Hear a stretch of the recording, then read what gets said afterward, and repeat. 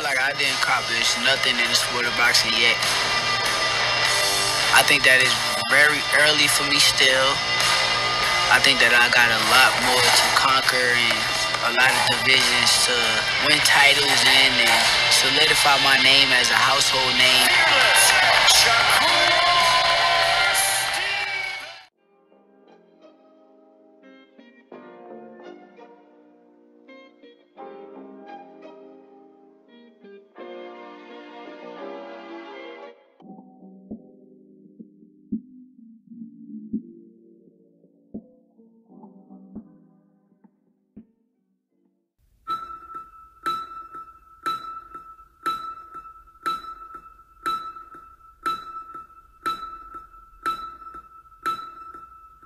When I was a casual, I thought as a casual, I spoke like a casual, and I looked at boxing like a casual.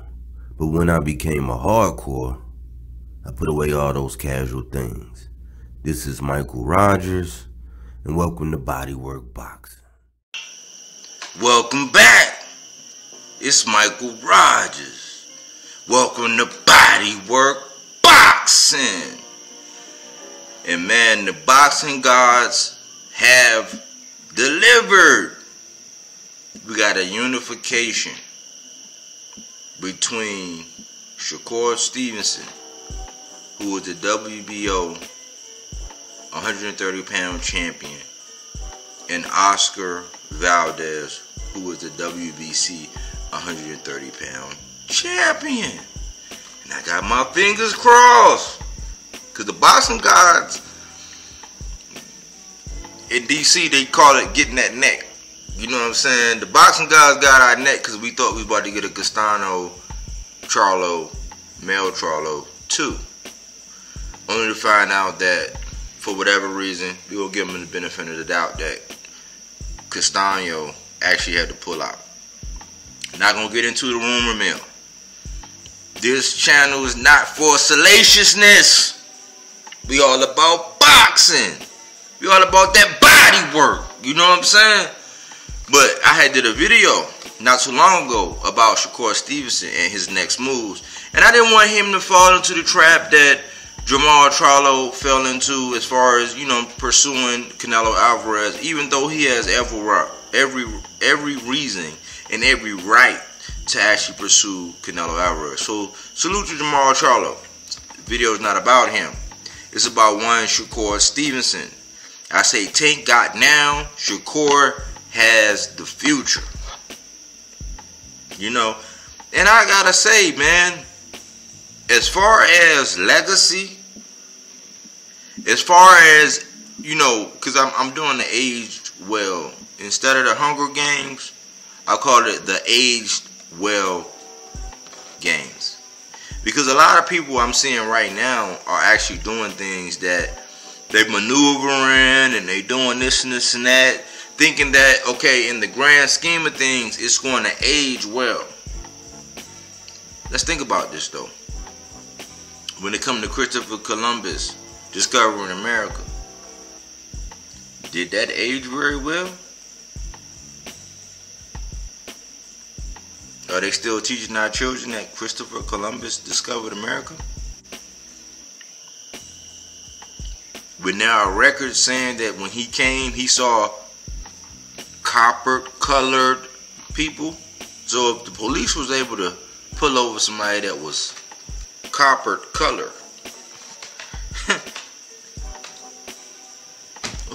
who you think they pulling over? Did that age well? But I digress. Back to one Mr. Shakur Stevenson, who I have nicknamed, my self-proclaimed nickname for him is the definition. Hit and not get hit. Shakur is the definition. Unlike Tank will eat a couple to get his off. Devin, he'll avoid a couple and still do his work. Shakur is the definition of hit and not get hit. And I love all them young brothers, you know what I'm saying? I go a little bit harder on Devin, you know, because I'm like, man, I wish I was in his camp. I wish I could have more influence on him because I don't think that he's moved right. Tank. He's moved right, you know, even though people want to see him fight those legacy fights. But I think that the happy medium between Tank and Devin is Shakur Stevenson. You heard it here first. As far as money and legacy, Shakur Stevenson is finding a way to walk that fine line between legacy and money. We saw it when he went up against Jamel Herring, his homeboy. I didn't like the way he carried it as far as it being his homeboy, but I understand the mentality when he went into the fight as far as saying, ain't no friends. Yeah, I know we cool, ain't no friends. I get that. You know what I'm saying? I think it went a little bit beyond where it should have been. But he, business-wise, he got out from under Andre Ward. Andre Ward has that good guy, wholesome approach. Shakur seems like he's kind of inviting that bad guy. I'm going to say whatever I want. That new age, that new flavor, that the contemporaries, you know what I'm saying, that Generation X or whatever they call them, you know what I'm saying, he's embracing that. And I think that how he was able to get his contract to where he got paid more than Herring, he's taking care of the money side. He has Jay Prince beside him that's actually grooming him. He got out from under that good guy image, and I guess from what I interpret, he got out from under the image, or, you know, the tutelage of what Andre Ward would have wanted him to see. He's stepping out into his own. He done went 2 divisions, so now he's a 2-division champ. He had his sight set on Oscar Valdez at 126. Oscar Valdez, for whatever reason, decided he didn't want that. They both at 130 now. And I know I gave one Mr. Oscar Valdez a lot of heat. I know I called him in my last video. I called him the T-Master. But I was actually claiming that Shakur shouldn't put all his eggs in one basket when it came to Oscar Valdez, because I didn't think Oscar Valdez was actually going to answer the call. Lo and behold, Oscar Valdez picked up the phone, was like, "What's happening, shawty? I'm here. I'm at 130. What's going on?" And I'm not gonna hold the T thing. You know, much like I hate people getting on my man Errol Spence for being, you know, for getting his DUI, and they always label him as a drunk, and every time his name brought up, that's all they want to bring up. Oscar Valdez had one instance where he actually came up hot for the T. Okay, it was one instance. I'm not gonna hold it against you. I'm not gonna be a hypocrite and keep, you know what I'm saying, shoving this whole T-Master thing down your throat. So I'll give you a reprieve. In football, they call it a mulligan. You know what I'm saying? I'm going to give Oscar Valdez a mulligan. But what we have here between Stevenson and Valdez, we have bad blood. We have history. We have that black and that Latino. That black and that Mexican. The makings of a great fight. It checks off the green print. It's in-house. The only thing that's going to stand in the way of this fight is one of them guys pulling out, and they both got children. How about that?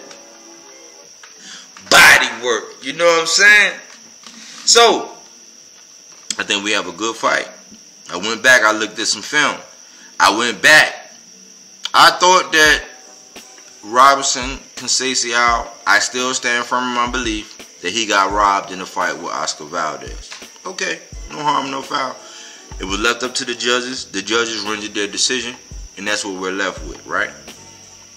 However, I went back to the Valdez-BERCHELT fight, and what I saw was a guy in Valdez who studies his opponents. Yes, he does homework. He fought off the back foot almost the whole night against BERCHELT, right? He almost telegraphed a lot of his punches, but he has power. Respectable power. Knockout power. If he catch you right, If Oscar Valdez can catch you right, he has respectable power. I'm not going to take it away from it. I'm not going to infer that may have been from some tea. I'll give you, like I said, I'll give you a mulligan. I'll say that, you know what? Since the verdict didn't show that you were juicing or using whatever you used against BERCHELT, you put on an excellent performance, sir. It went a lot later than what I thought, but Oscar Valdez, he can box off the back foot. He has he has an arsenal. He does have a punch variety that's out of this world. Okay? What I see in this fight, Shakur, aka in my book, the definition, the master at hitting and not getting hit. I believe that he can control the distance. Unlike BERCHELT, he's not going to overextend. His torso is not going to be extended beyond his foundation, which is his legs. He can hit you, and by the time he hits you, Stevenson has the ability to take that half step back. He's a master. Aside from Errol Spence, those two guys are the master of distance in my book. Whereas Errol Spence, he's a master at being able to hit you and not get hit. Even though he will take some, he's going to deliver a more massive blow than you, so you got to be willing to exchange. Whereas Stevenson is a notch above in that by the time he hits you, he be decided I'm going to hit him, and I already know my extra strategy. That's why he draws all the Mayweather comparisons, because by the time he hits you and you go to hit him, he's not there. So in all essence, he could be called the ghost, but we call him the definition in my book here at Bodywork. I think it's a good fight. We have history. We have drama.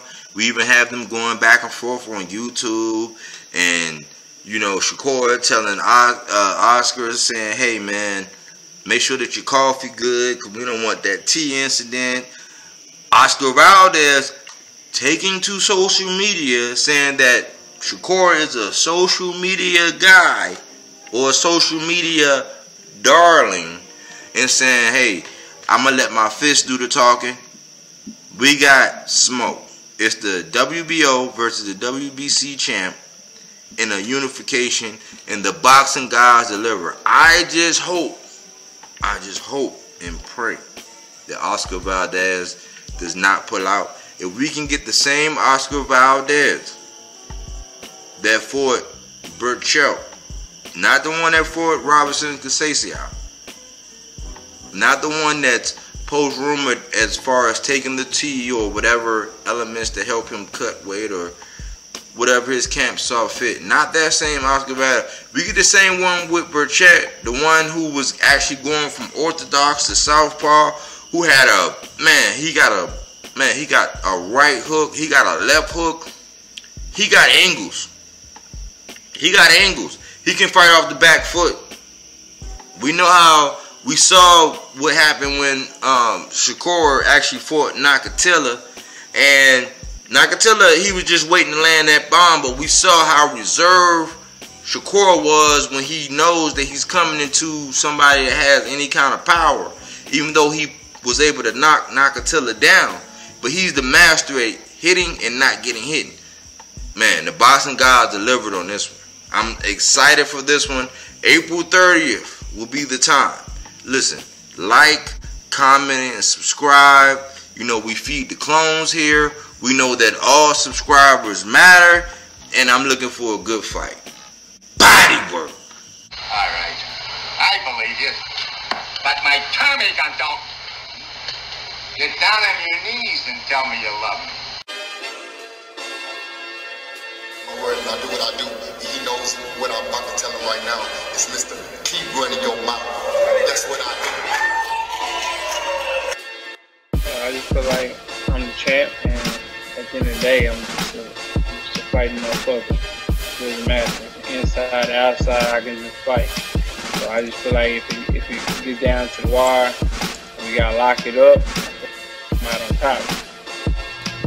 Hey, look, as you can see how I'm looking, I stay solid. saying to the fans and do that job outside the ring. I'm a fighter, like I said before. Ain't no safety on the clock, so I'm gonna do it.